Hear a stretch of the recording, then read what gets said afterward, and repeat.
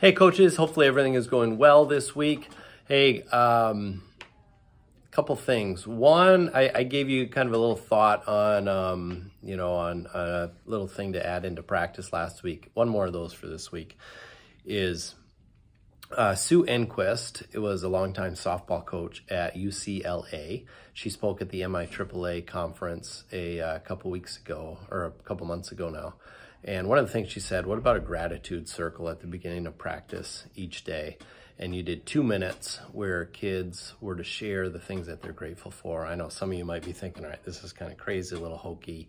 I don't want to do it. Others of you are like, hey, I do something like that already. But just throwing out an idea. I know it may not fit for every one of you, but something small to get and to establish that culture. One of the things that she mentioned was, how can we make these practices that kids go to the best 2 hours of their day? And I challenge you to do that.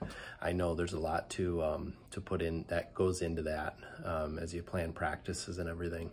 But see what you can do to make these the best 2 hours that kids have during their day. And some of that, I had a couple kids talking to me today about, hey, we want coach to give me a little bit more feedback on specific things. And so it's not just fun and games and keeping everybody happy. It's also critiquing, making them better, and doing it in a way that cares for that kid. So have a good week.